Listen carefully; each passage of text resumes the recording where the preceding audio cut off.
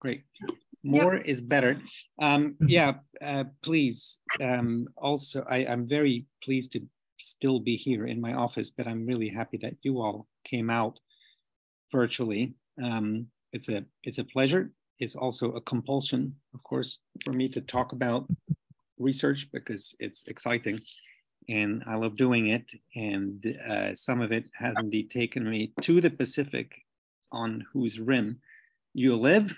And so there's going to be hopefully something of relevance for all of you. I love questions. I like talking, but I like being interrupted even more. So if you have something that you want to say, please let me know, shout it. If I don't get through the material that I normally would, then I'll skip to the end. I've got some points of exit built in there and some options. So I really want to make it worth your time here. I'm unlikely to be able to monitor the chat and not lose my train of thought. So just, shout if you must. And yeah, if you keep your microphone off, we're going to have a good time here.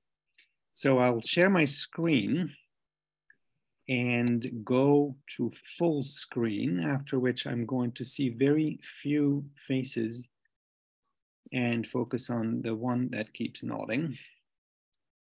And I am hiding myself so I don't get distracted. And so if I get one thumbs up, I know that you're seeing a title that says 20,000 Leagues Under the Sea with a Fleet of Seismic Robots, which is the abridged version of the title I gave you. And I'm going to watch my time here at 20:30 now. So, all right. I have an alternative title with some themes here. And so I just want to make sure that you hear those words and you see the three colors here. I will be talking about earthquakes. I may be talking about microseisms, depending on how the time goes. And I would like to talk a little bit about volcanoes at the end, because there's some exciting things that have happened lately. And I will be talking mostly about direct observations that we've made using this mobile hydrophone array, which I'll explain, and which we've ultimately built, not just as an instrument, but also as a system, and then as a network and as a global consortium, which is so pleasant because it involves so many different people from so many different places. And I'm listing just a few here.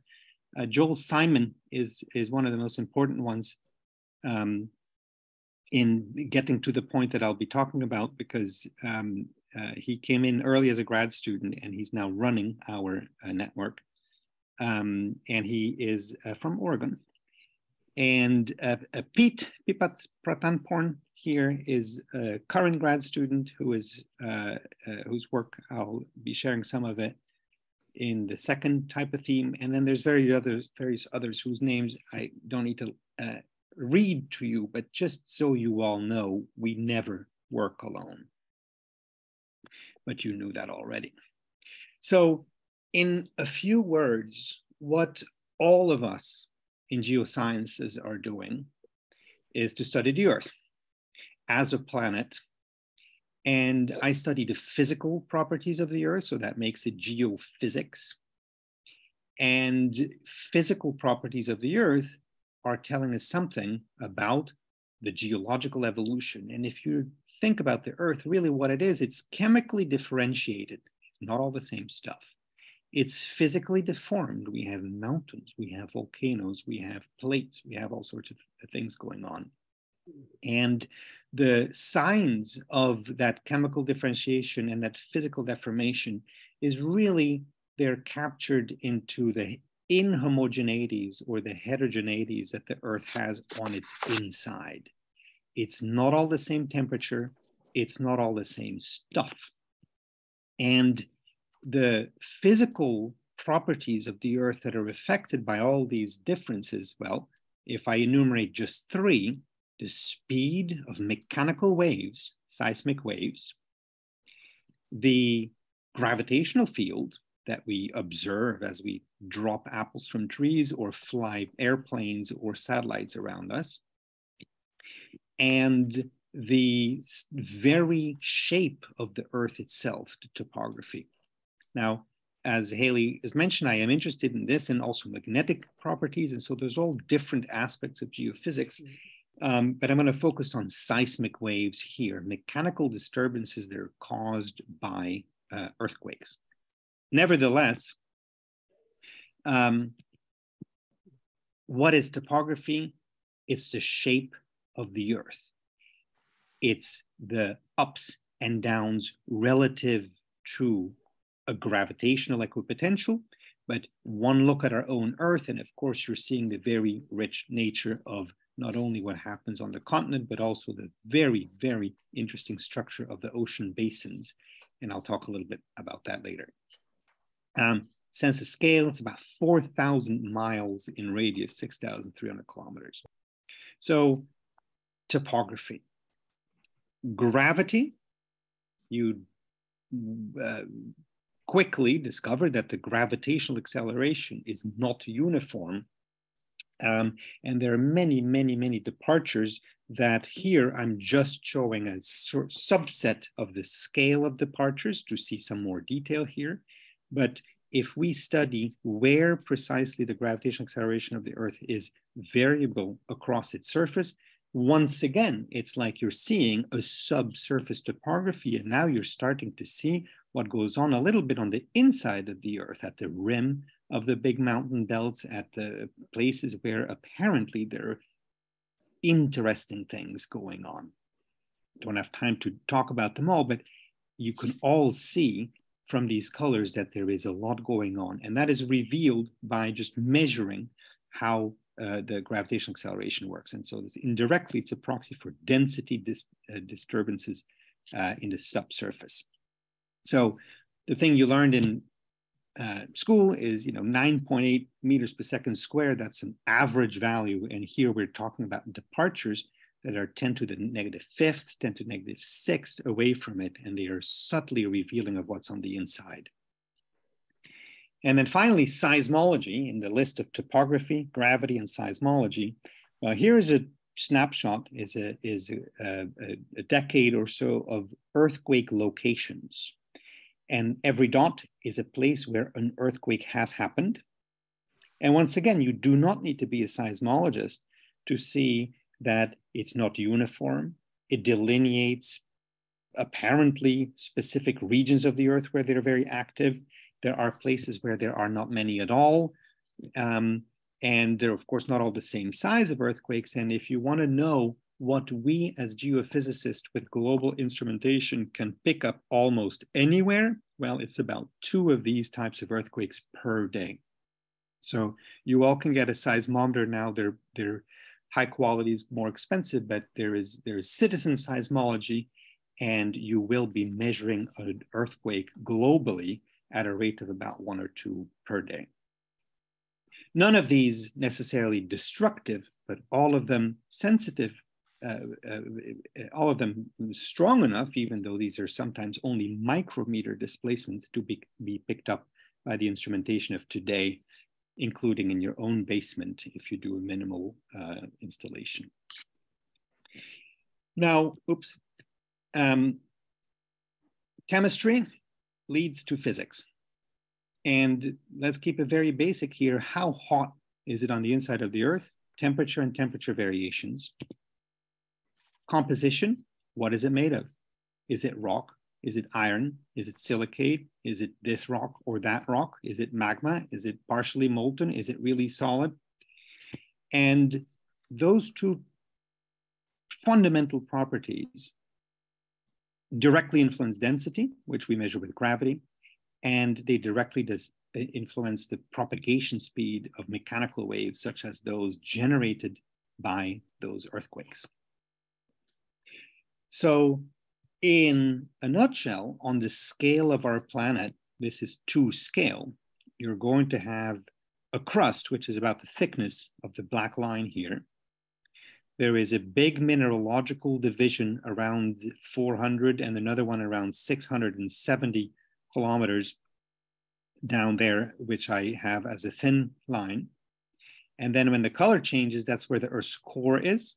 and the light gray is liquid iron alloy, mostly iron, and the solid gray inside is the Earth's inner core, which is solid, still made of iron.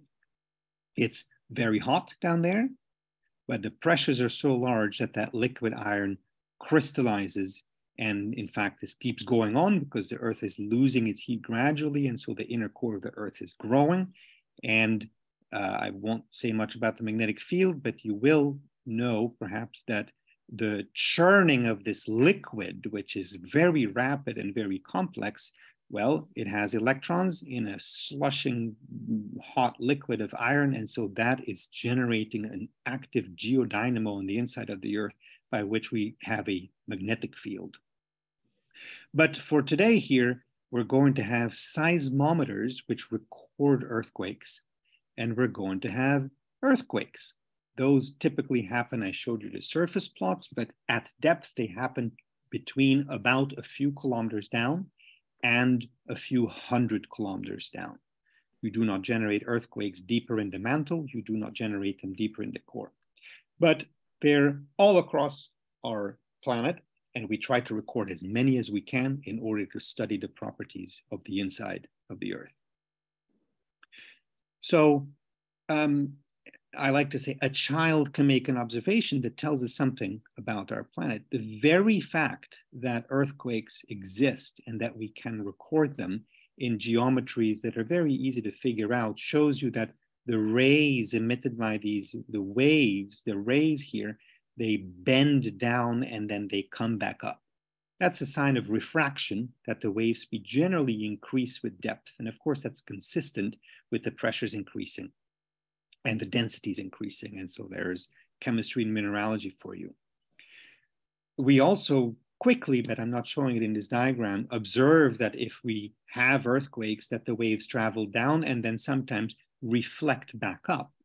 And so that's a direct sign that there are sharp material contrasts in the Earth. And then finally, you can very quickly deduce that the Earth has a fluid outer core because certain type of mechanical waves, the shear waves, that simply don't transmit in a fluid. In fact, it's a definition of a fluid. And so just by tracking primary types of waves across the Earth, you can tell that the wave speeds increase with depth, that there are strong contrasts, that there are subtle variations, and that there's solid and fluid divisions in there. Now, that's 1960 seismology. If not earlier, we've known that for a very long time, and you can all verify that if you have access to much of the free data that we academics put out on the web. Fast forward to the way we are doing now computations on wave propagation. This is a model type, so a modeling capability that has been developed by one of my colleagues here next door's Jeroen Tromp. And a website that exists to date is you go to Shake Movie and it will show you for every recent global earthquake just exactly how the wave propagation is rippling across the Earth's surface. So here's, of course, your piece of the Pacific Rim, and then there's seismic stations on these things, on the triangles. And for a particular earthquake, offshore Oregon, this, I'm just showing some stills because, movies don't always work in a presentation the way you want to. And you are seeing, now I'm just going to play it forward and backwards a little bit. You're seeing how earthquake waves propagate across the entire globe. And everywhere where there is a color, there is a motion of the Earth up or down. And so initially that's about spherical and collapsing back to a point, if you will. And as you go on, you're seeing this rich wave field traveling backwards. And well, it's only forward, but I'm making it go backwards here. Multiple times around the globe. And every time one of those points here, seismograms, is of course hit by a different color, that traces out the seismograms. And that's the type of information that we use. Now, so this animation here is an actual calculation. It's a hard calculation. It's a complex parallel calculation, and it has a lot of realism about the Earth. I'm showing it to you here to show you that that's the type of information that we have available. But we might only have records in these triangle places of stations, and we need to try to figure out from the data what kind of Earth we have in the inside before we can even proceed to making these types of calculations. So this is 25 minutes, and now you know it's the other place. So in a nutshell, what every scientist does is compare an observation with a prediction. And here I'm showing you a random seismogram filtered in a visible filter band where blue is an observed record and black is a calculated record. And you can see in this particular examples that complex wave field leads to little waves and big waves and dispersive waves and refracted and reflected and this and that, all sorts of character. And you're seeing that we know very much about the Earth to the point where we're on a first try matching a lot of the character of this wave field. But we are now, as seismologists, hunting for the little differences. Is it a little fast? Is it a little small? Is it a little slow? Doesn't it have the right frequency dispersion? So we are trying to find models for the Earth that explain all the details of data like this everywhere. Ultimately, that's the goal. Now, the way to do it is a long story, but essentially it's tomography. It's the way a medical doctor would use an X-ray source to illuminate your body and to have a detector on the other side and then rotate it around. We are using sources of mechanical energy that are earthquakes, and we're trying to capture as many as we can in as many places as we can. And then we are literally doing a tomographic reconstruction, a CAT scan of the Earth. And instead of density differences or absorption differences like on the left in X-rays, our unknowns are seismic wave speeds, because again, they tell us something about composition and temperature and ultimately about the evolution of our planet. Sounds reasonable and has been done since the 70s. And with increasing sophistication, we have more and more computers, we have more and more stations, we have more and more refined modeling capabilities. And this is the ongoing march of science where we're trying to do this for very specific questions that I'll be talking about. So I don't think necessarily I have to belabor the point of how tomography works, but you have data. One path is shown, and it's a time series, a seismogram, and on the right is unknowns, and you're trying to ask, well, how much is the wave speed different here or there compared to a model?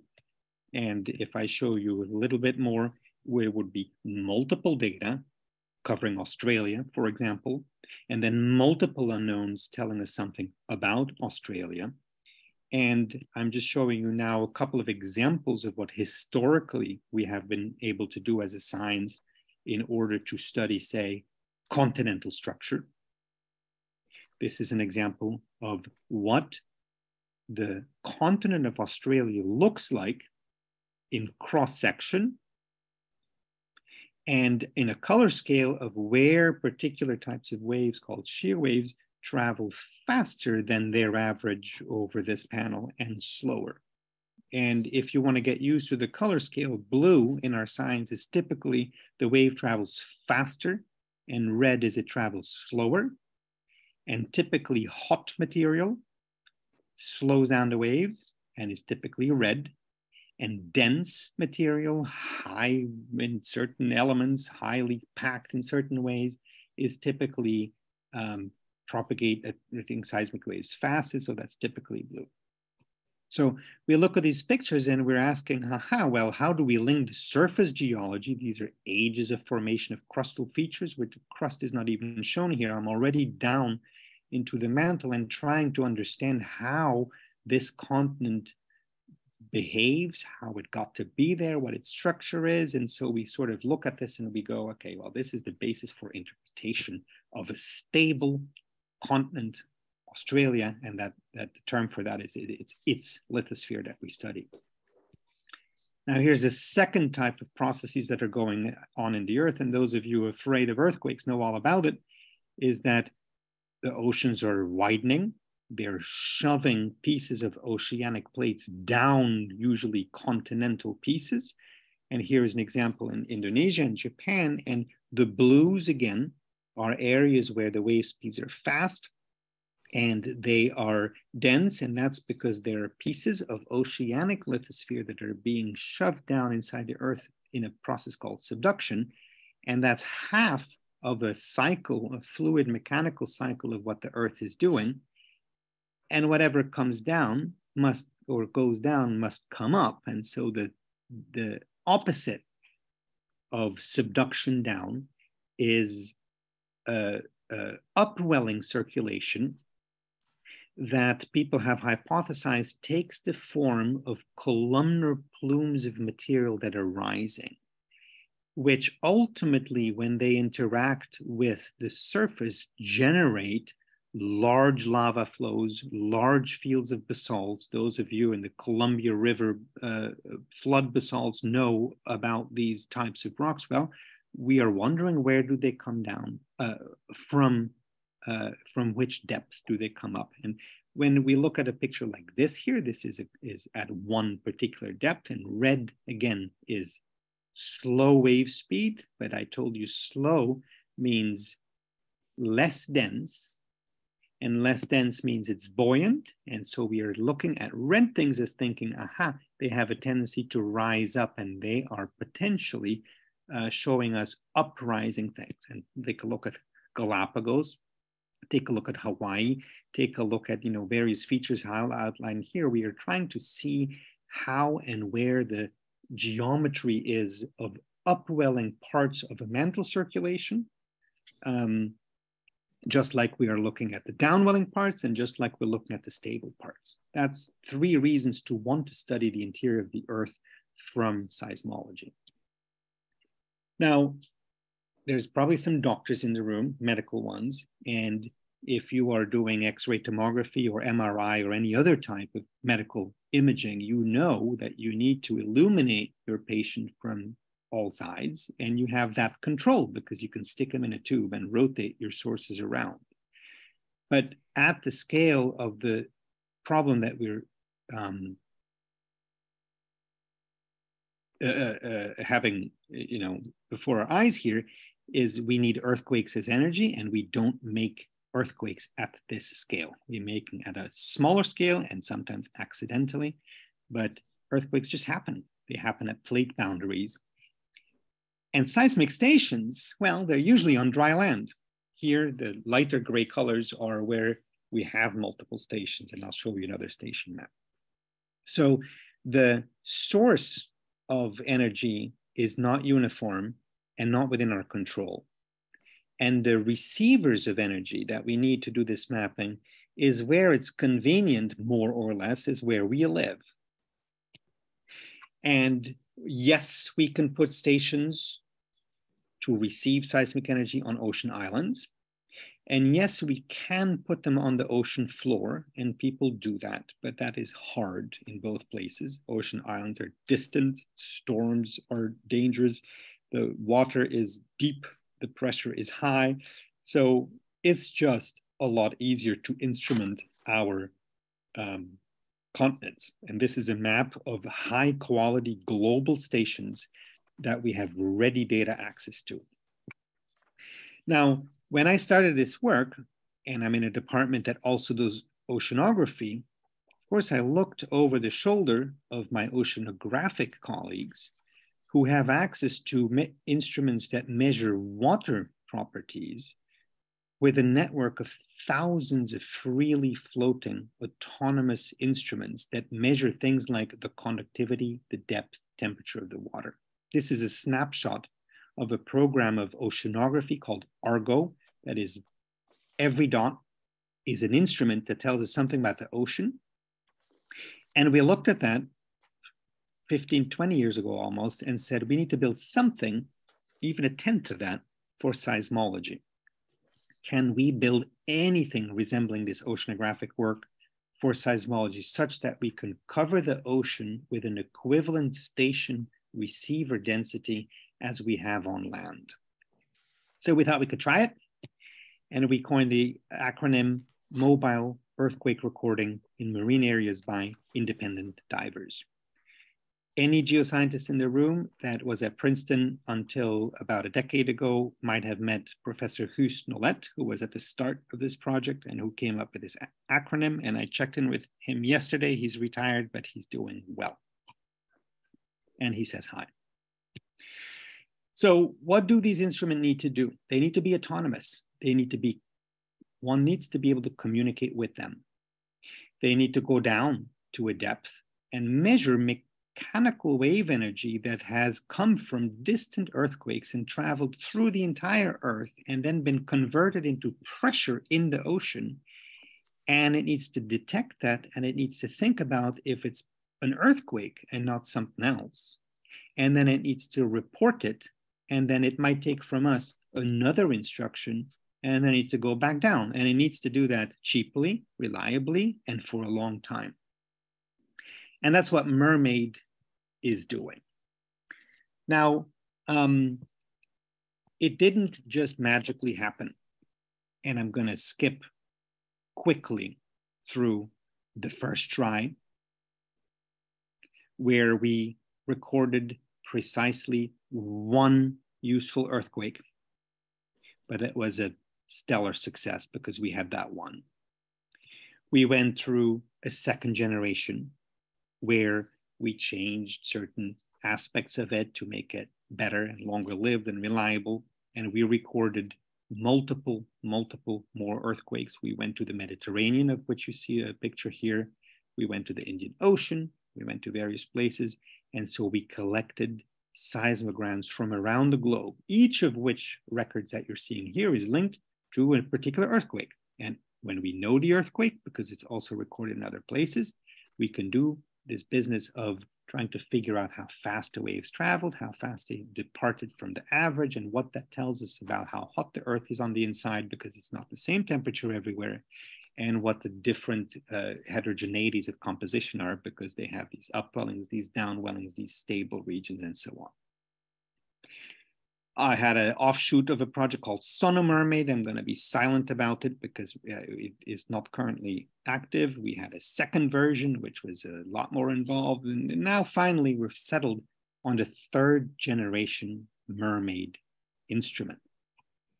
So that's sort of the star of today's talk. And this is the inside of it.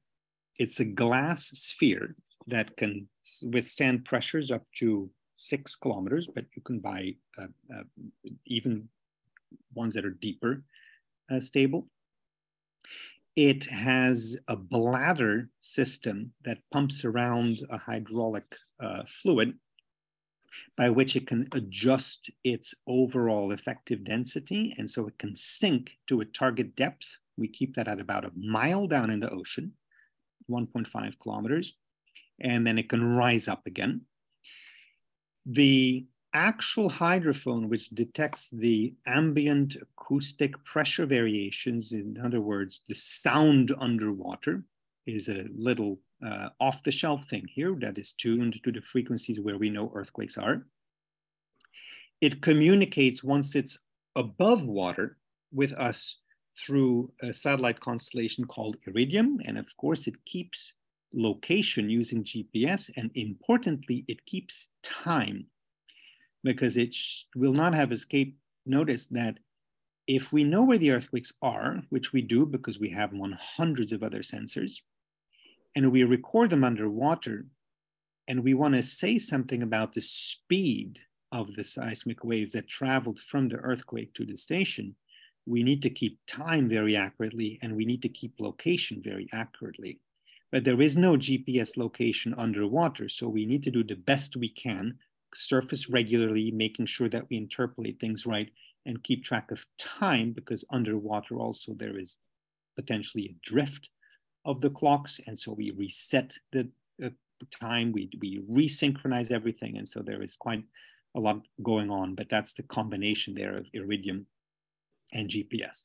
And then it's filled with batteries. And this particular instrument lasts for about 4 years now going, and we're hoping to get another 5th year out of many of them. It right now only does a hydrophone, but we have other open ports. And so we are working with oceanographers and climate scientists and meteorologists to figure out what else we could be carrying for them, while now our mission is mostly about capturing earthquakes for studying the interior of the Earth. So I'll show you a few pictures, because while I'm usually not a field scientist, usually safely from my office, work on a computer or a piece of paper, calculating something. But I felt like I really had to go to Tahiti, not because it's interesting or it's a holiday, but because this was our first test. And so I went on this one trip, a month around Tahiti on a very small ship. It was not a holiday. It was not comfortable. We saw no land for a month. We saw no birds or heard nothing for a month. And it's really kind of an interesting experience to be on a small ocean ship where you're the only scientist and there's 12 crew working just for you. And our only job was 25 minutes a day, not every day even, to put one of these mermaids overboard, because they are so easily launched. That's part of the appeal, that even I could do it. And so here is a launch picture, and here's another launch picture. So we hook it up, we lift it, and we toss it overboard. And 10 minutes later, I check on my laptop through satellite if everything goes well. And then we say bye. And then a day later, they give us a first sign of life. And then they're on their way. And they have been doing this for years now. So here's a couple more shots of the crew on this French ship that we used launching mermaids. So if you are a sailor or a boater or a cruiser and you're seeing something like this, is one of our mermaids. Stay out of the way. It's not going to bother you. But it's coming up to report 4 or 5 earthquakes about every 6 days now. And it's not time to come up, but that's how many earthquakes there are to report worldwide.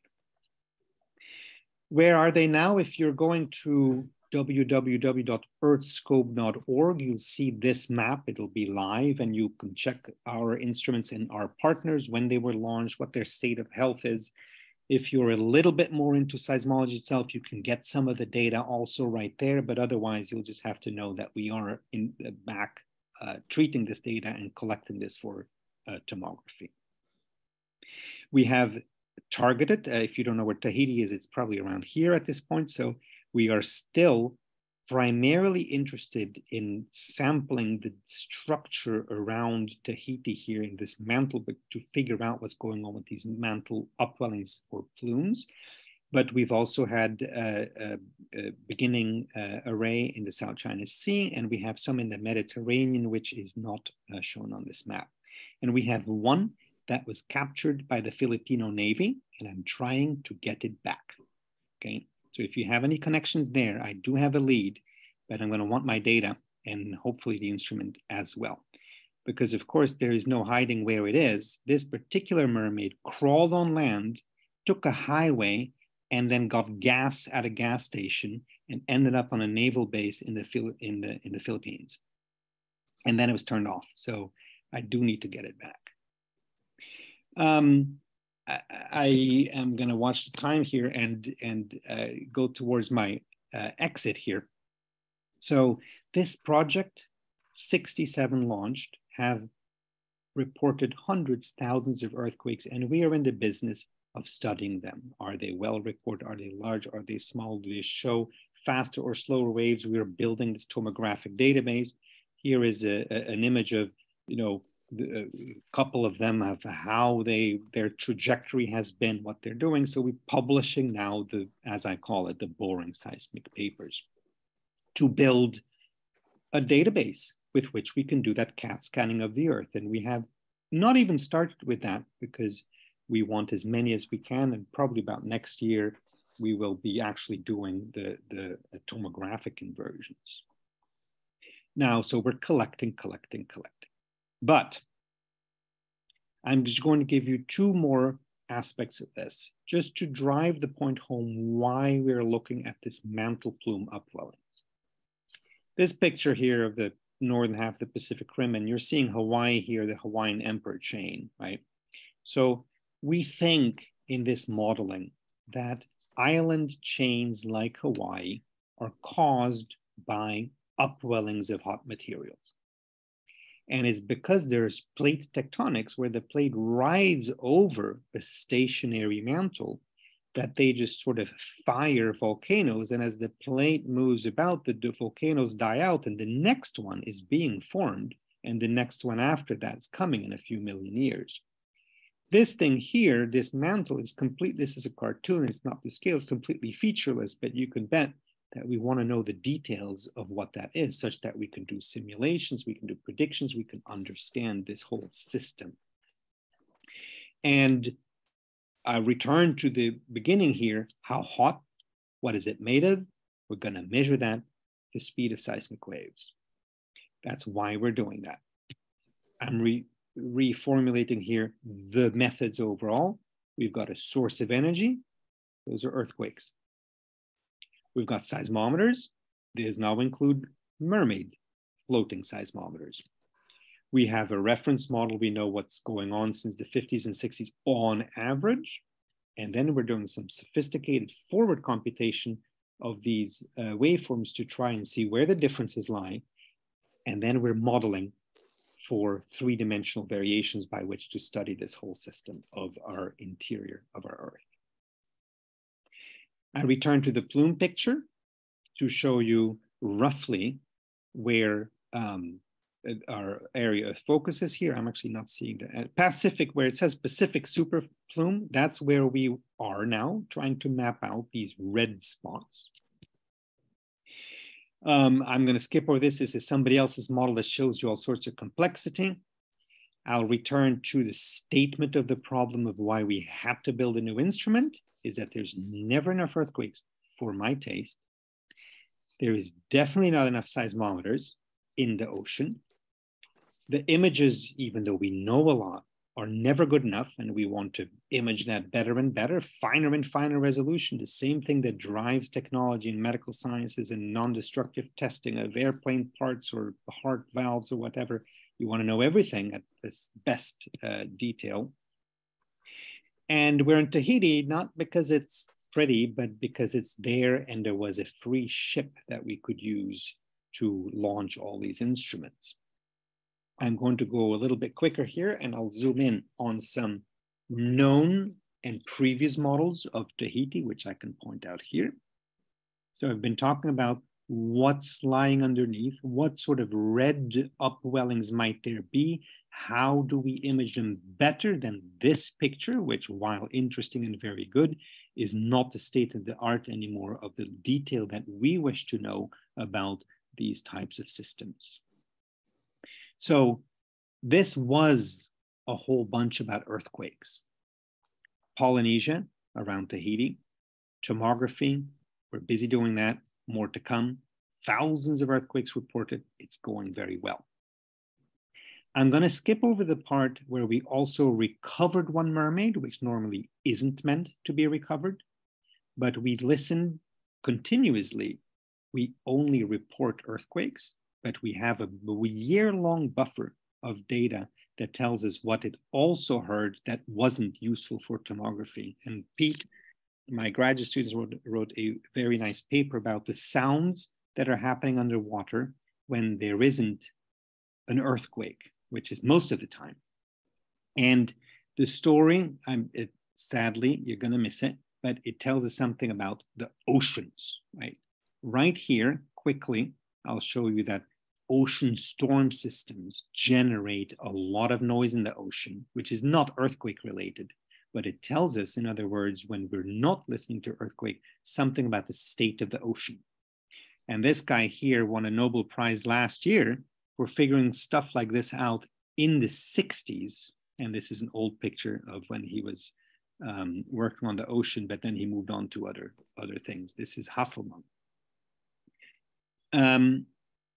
So this type of process, which is not earthquakes, but is nevertheless going on in the earth, is called microseisms, and our mermaids are observing this as well.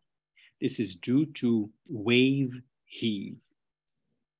And so beyond measuring earthquakes for seismology of the Earth's interior, Mermaid is an environmental sensor that tells us something about the ocean and the weather of the ocean and ultimately the temperature of the ocean. But I've skipped over this part of the story. I'm also going to skip over something else that is happening, and that is how we are listening to interactions of these ocean waves with the ocean floor, which is a story that has too much detail. So I'm going to make you want it another time.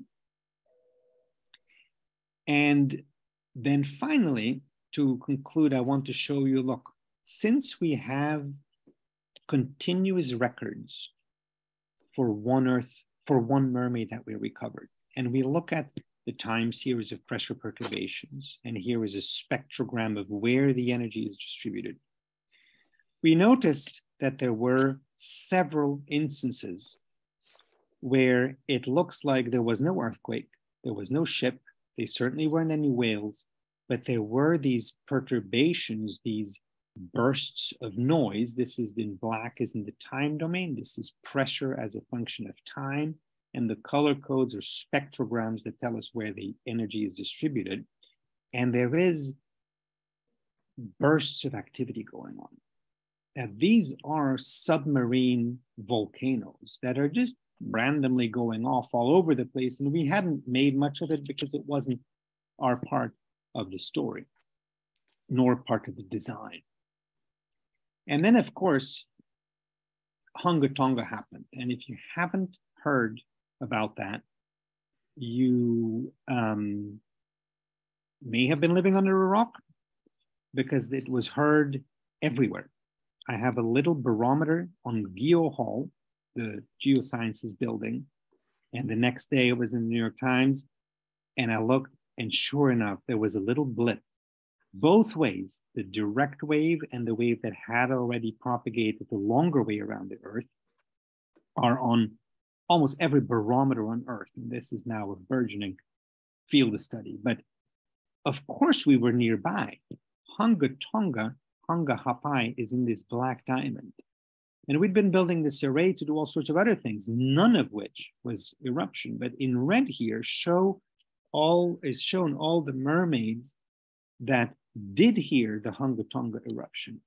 And so we have been very busy dialing into our instruments. We had been reporting years of earthquakes, but now we went back in the last year to try to get as much of this data back. It's expensive to get something back through a satellite. It's on a mission to catch earthquakes, but we are able to communicate to it and say, please give me another 10 minutes, an hour, 2 hours. And we're now at the end of this process because it's rolling off the year-long buffer.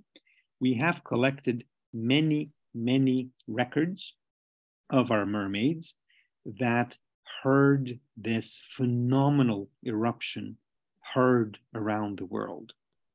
And again, I don't want to bore you with the details, but I'll just show you just the data. Here, look at mermaid number 45 in red, relatively nearby.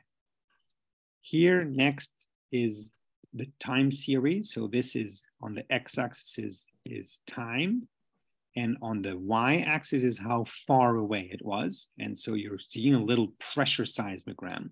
And so these two here that I've picked out they were in the same general direction. They were just distant by a different amount. And so if you're wondering, how does this particular ocean pressure wave propagate that was caused by this massive eruption underwater? Well, this is Joel Simon, our postdoc here, who was a grad student, the one from Oregon. He's cut the records in half and showed an up for one and the down for the other. And then he shifted them in time, just to give you a feel for how non-random this sequence is. The volcano did its thing. The wave went all over the place. But if you're looking at two things, it's a coherent propagation of energy that in time shows these different pulses. And this red and blue is just showing how from one instrument to the next, this is not noise. This is literally the signal of that volcanic eruption. And now we're playing with the details of that. And there's much, much more coming here. accept. My screen appears to be frozen. Oh, it's coming. It's just slow for some reason. So I need to set myself back into full screen. So that was the last of what Mermaid is hearing. It hears a lot of random volcanic activity. We try to avoid it. It's noise to us, except this one where we really want everything of it. Hunga Tonga was especially well recorded, and it's going to be a really nice paper when we finally have all the data to put that together. And again, this has nothing to do with the interior of the Earth. This has everything to do with one volcano that went off once, but it's an incredibly rich signal, and is going to tell us something about the structure of these types of eruptions that we haven't heard before. Data continue to be requested. We're actually just done with that. And let me just wrap up and say, I think I skipped over some parts, but the key messages here are land-based seismic arrays of seismometers. They needed oceanic counterparts.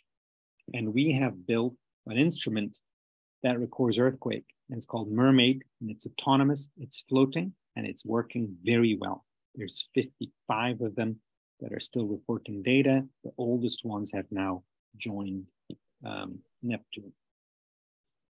The project that we call EarthScope Ocean is busy in Polynesia with the specific focus trying to get structure of mantle plumes in this giant upwelling plumbing system that we know is part of the general circulation model of the Earth's mantle, where things go down and things come up. And that is why we are specifically around this area of French Polynesia, because there are hundreds of volcanoes there. And so that's a field of warm material that is coming from the deep mantle, whose details we want to study. I skipped over the part that Mermaid also records noise, but the noise is not just noise, it tells us something about the ocean, and there's a climate and a meteorological story there. And seismologically, we knew about that noise. We knew and very well understood the mechanism, since the luminaries like Hasselmann and others, whose picture I showed you, figured out the mechanisms by which this type of noise generated another type of noise that we've been studying since the 80s. And there was a story I completely skipped, which is how we also are able to explain other parts of that noise field. And then finally, I've shown you some of the very first records, and possibly the only ones you'll ever see, of in situ instruments, hydrophones, little microphones underwater, that heard, 29 of them, that heard the detailed eruption sequence of that Hunga Tonga Papai eruption, which literally was a volcano heard around the world, and which is just so exciting that we are capturing that. So you didn't interrupt me once, but feel free to ask me anything. Can I, Jerry Fish, I wanted to ask if your mermaids are looking at the low shear velocity blobs in the mantle as well, and shedding any light on what they are and why they're there and how they're involved in the plumes. Yeah, so ultimately the tomographic image that we should try to reconstruct is looking like it would reach indeed through the entire mantle column, by which it could indeed capture the base of the mantle, where we have these ultra low velocity zones or the large low shear velocity provinces. As you, I think, know, and the others probably don't, is that those are areas where there might be the source areas of these plumes. And we are interested in figuring out if indeed what we are hopefully about to see, how it connects to those things. So those low shear velocity provinces in the deep mantle have been already very well mapped out by global seismology of a variety of other types of instruments. But it's that local structure, mostly in the mantle above it, that has been hard. Somebody's not on mute. I think, yeah. But yeah, so no, I don't know. Somebody's not on mute. I figured they got going on to better things. Yeah, he made enough money from the sale of the thing already. And they figure that it's going to cost them so much. Yeah. So I'm watching this. Are you hearing this interference? Zoom meeting. This is a Princeton professor talking to Princeton people around the Pacific Rim about earthquakes and detection. We hear you. Mr. Sutton, can you please mute your microphone? Oh, okay. Excuse. Oops. Thank Before you. he says anything untoward. Yeah, so it'll be part of the story. We hope to resolve it, although the deepest part of the mantle, we have an aperture of our array that is trying to focus more of the upper part, but it's a crucial part of the story, how well that connects, how broken up these things are, and so on. That's going to fit in there. Dr. Simon. Dave Paul here. Just a real quick question. Actually, two of them. Number one, were you concerned that some of the mermaids did not pick up a substantial amount of data from the eruption? Yes. Yeah. Yeah. Concerned as in modeling, or rather asking questions and trying to model why that was. You picked up on something I skipped over there, and we've highlighted them. In some instruments were right nearby. Right. And didn't hear anything, and yet they were functioning perfectly well. And so we are developing a theory where we're trying to see how directionally isotropic the energy from the volcano was emitted. Oh, sure. How much the fact that it was behind the Tonga-Fiji arc may have occluded some of the signal, and how sometimes it's in one direction at different distances, there is departures from, the same signal. In others, it's a complete time-shifted copy, the ones I showed you. And then in other cases, it's the directional variability that does it. So the working theory is that most likely the eruption was directionally isotropic, but it's the interaction of the oceanic pressure wave with the details of the topography that diffracts the waves around it, and that thereby shields some mermaids from hearing it, and others didn't. But we're not there yet, and this is what we're looking at, because that's what you picked up, and it is as puzzling to us as it is to you. Yeah. The second question is a little bit related, but I'm wondering, the oceanographers are just now getting into being able to predict the rogue waves by the interaction of more than one wave train. And I thought, are you doing that second order and third order dimensional analysis that allows you to maybe predict a rogue interaction of the shock waves from an earthquake? That is not something that we have thought about, but now it's going to be in my mind to look it up. It's tempting.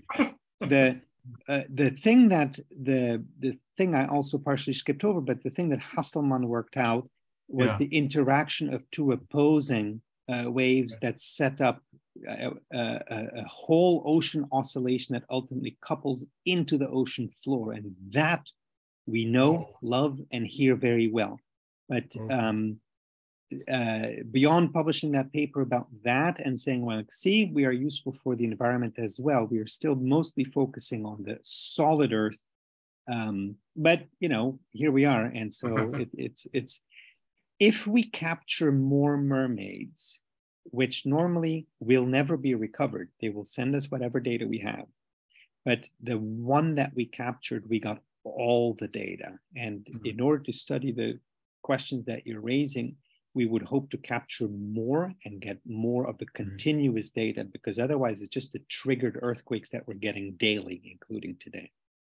Thank you very much for a very clear presentation of a very complex concept. Thank you. Thank you. Yes, Patrick. Simon. Okay. Thank you. Andy Wilson here. I know they're not designed to do this, but have mermaids picked up gas bubble eruptions from subsurface methane hydrate deposits? I think that some of the spectral signatures that we saw, so what Pete did, Pete Pratanporn is his last name, in the paper he published, he went and looked at all the earthquakes we knew. Then he tried to find all the earthquakes we didn't know about. Then he cut out all the known signals like boats and ships and so on. And then he was left with two sets, one of just noise, which he related to the ocean surface. And then there were all these sequences of things that were, I talked and I said, you know, probably eruptive, but it must include that sort of other signal as well, because there is a lot of bubbling, there is a lot of things coming on, and everything makes noise. That's sort of a tagline here, right? Everything moves on Earth all the time, and everything makes noise. And again, if there is that sort of thing, I would not doubt that we would hear it. But we haven't looked, and we haven't specifically been able to point at anything like that. But that's another, good point. Dr. Simons, this is Gary Scharf from Portland. I'm not familiar with the technical detail, but this has been fascinating. Thank you so much. I do have a question, sort of a 10,000 feet up question, which is, I understand that your analysis pertains primarily to energy flows that are generated primarily from within the Earth that move up to the surfaces, and then you're measuring them in the seismic activity and so on. I'm curious whether there's another source of energy, of course, in the whole system of the Earth, which is the heated atmosphere coming from global warming. And I'm wondering if there's anything that your data suggests to us about how the overall Earth system might be affected energetically by the radiation back into the seas and the land by the captured heat from CO2 and those gases. Yes. So right now, we're focusing on the hydroacoustic field, but our next model that we're going to get next month, according to the manufacturing place, but everyone is subject to the part shortage and so on. Oh. We are combining our hydroacoustic measurements with a dedicated conductivity, temperature, and depth measurement, because as we are all very interested in your question, and that is specifically how much of the heat that we know is present and is rising is actually captured in the lower part of the oceans. And so that Argo program that I showed you, the 4,000 dots on the map, we have mapped very well as oceanographers, that's not me, what the heat content is of the upper ocean, the heat content of the lower ocean, and how that precisely interacts with what you're saying is still largely unknown. And deep Argo is not a huge project, and our mermaids, and including the one model that Princeton will have that is a prototype, that's my next prototype, will be specifically measuring the profile of conductivity, temperature, and depth down to 4,400 instead of just a mile down. And that is going to be the start of being able to map that at larger scale. But this is not my time to complain about funding and so on, or about time and student, but this will take a concerted effort. And we are hoping that by buying this new model and designing it and working with manufacturer and others, that we'll have, in fact, 3 or 4, because there's some Japanese partners, that will show the way for a yet another next generation of instrument to answer questions precisely like the ones you're asking. All the while also recording earthquakes, because I don't want to give that up. I'm not going to, go back to school. All right, I'm going to jump in here, Professor Simons. I know we're kind of pushing time, but we've got 2 people who've had their hand raised. So Eddie, you're next, and then Stephanie, and then I think we might have to call it. I think, Eddie, you need to turn in your problem set that I think is a little late. Hey, Frederick, really good to see you. For those who don't really know, Frederick was my professor when I was at Princeton the freshman year, and I think junior or senior year, which was fantastic. So 2 questions for you. I'll keep it short. The first is about mermaid and then the waveforms it picks up. I guess we gloss over the noise part, but I'm kind of thinking, what are the sort of telltales of an earthquake wave as apart from other ocean waves that you would have picked up, and how would you tell them apart? That's something that I'm super curious. Yeah, so that is ultimately how it started, because when I had that one instrument and that one earthquake, I had no great success to report. So I worked on the algorithm to distinguish not just an earthquake from other things, but an earthquake from other earthquakes.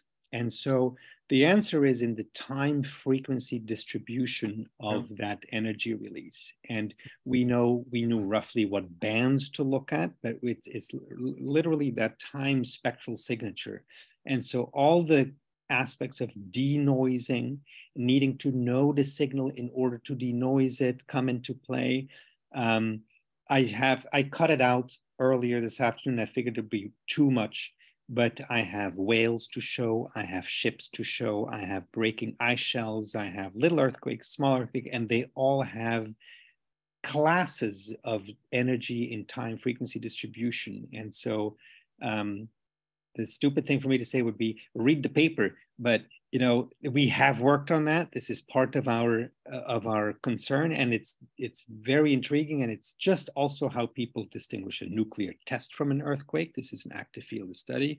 A jetliner that goes down in the ocean is going to leave a signature, and so we're collecting signatures of things that are happening in the ocean. But clearly, we have a long history with earthquakes. We knew where to look, but yet we designed algorithms to do it because our instruments are on a battery. And my first paper on the subject was, how can I do this while spending as little energy as possible? So I was counting operations. We were doing how many multiplies and adds and buffer overflows and so the rounding can I do and still capture it. And for any of you technically in any of the field that we used a technique of time frequency decomposition is called wavelet analysis, which is also Princeton related because Ingrid Daubechies was a big inventor of that in the 80s, much before my time, in other words. Thank you. And then we'll keep the second one real quick. How would you rate that Tahiti trip to our 2012 trip to Cyprus? Which one's better? Sorry, the trip to Tahiti, was it better than Cyprus that you and I went on? Yeah. Well, I told you that I was seasick for 28 days, but I felt like a hero. And in Cyprus, I don't know if I was a hero, but I was driving you to do work. So thank you, Stephanie, sir. I also had her hand up, right? Is that the other hand that we saw? Yeah. I had some similar questions to Eddie, so it was great that you touched on those. I also had some questions about operationally how things work. So you mentioned that they are battery driven. I know nowadays a lot of sensors like those from Saildrone are being solar powered, or thinking of other ways that you can, have sensors have a longer lifespan than the 5 years. I was wondering if that was in the plans for your next gen sensors. And then for now, also, I think you said like a 5-year time horizon. What happens when they're decommissioned? Do they just become ocean junk, or do you guys collect them in big batches? Because I can imagine, particularly, you mentioned some rather contentious areas geographically where you're working now, like the South China Sea, that it would make sense to get those back out. Yeah. So first of all, I don't litter. Okay. Good. I'm an environmental engineer. So that was a very tough question. Concerned about this. So this is relevant. The natural state of a mermaid is dead and buoyant, which means that as they are dying off, we will find them, ships will find them. We hope to get them back. We cannot rent boats at $80,000 a day to go find them all back. We lost a couple, we've gotten them recovered, but we're going to see the die-off happening because they're entering their 4th and 5th year. So we are part of a UNESCO Law of the Sea protocol for scientific study of the oceans, and the end of life is something we take seriously. And so, not to mention that I want them back because they have a memory card with a year of continuous data. So I'm kind of hoping that we'll see them. As to power, there are people developing chemical battery systems that actually, because as we float up and down, there was a thermal gradient and there is a battery for that, which gives our instruments in principle a lifetime. However, the cost of that is the cost of our instrument. Yeah. And so we were on a budget, as we all. I'm a postdoc. I understand being highly sensitive to budgets. So. and then the third thing is, could we equip Mermaid with a solar panel? The answer is, you know what? We try to spend as little time as possible on the surface, 15 to 30 minutes per surfacing, because it's a weak point.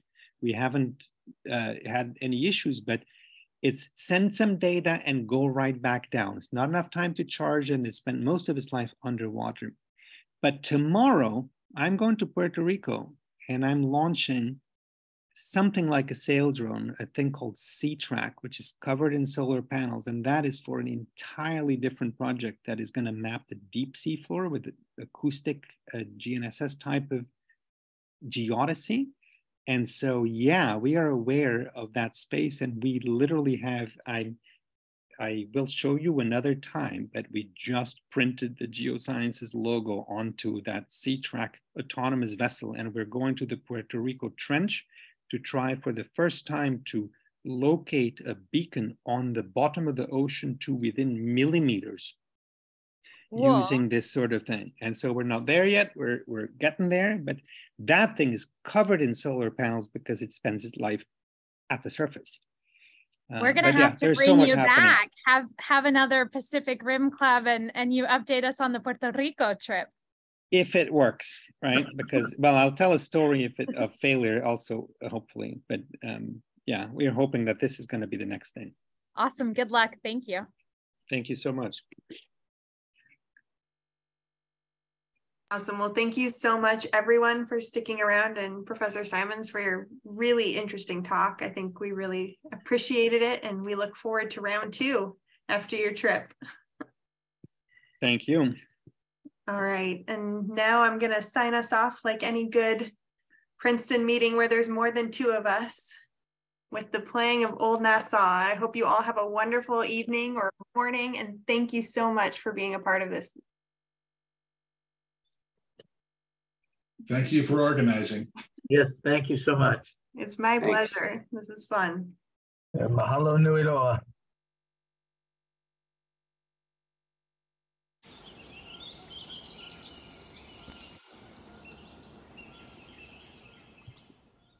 Tune every heart and every voice, bid every carriage draw. Let all with one accord rejoice in praise of old Nassau.